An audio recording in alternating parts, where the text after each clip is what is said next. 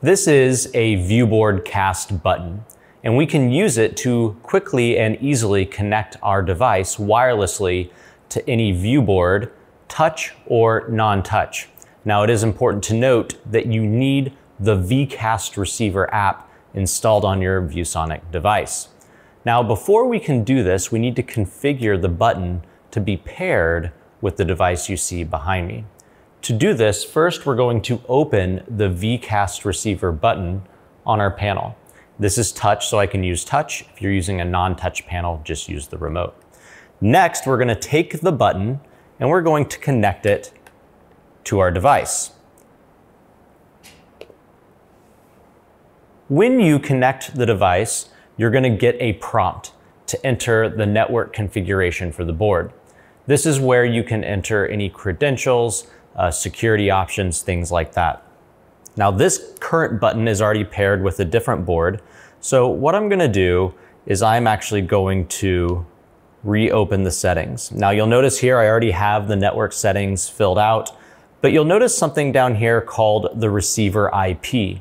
This actually can be found down here in the VCast receiver app by touching the tap here for first use. You'll see the IP address here, 172.23.37.41. So what we're going to do is we're going to type that in here to configure it or pair this board to the device.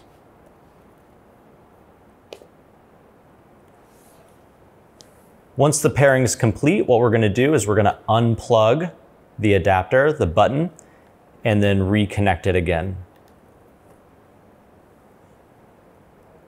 You'll notice that the IP address is now displayed and it matches my board. And all I have to do is tap or press the button to instantly start sharing my screen to the ViewBoard. This button is now configured and paired with this board, meaning I can easily unplug it, plug it into another device, and with one tap, it will connect to the board.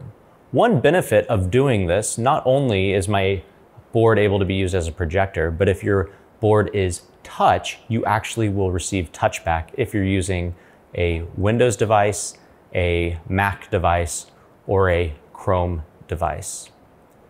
Now, when you're using ViewBoard Cast, you can connect or configure up to 4 buttons to one board.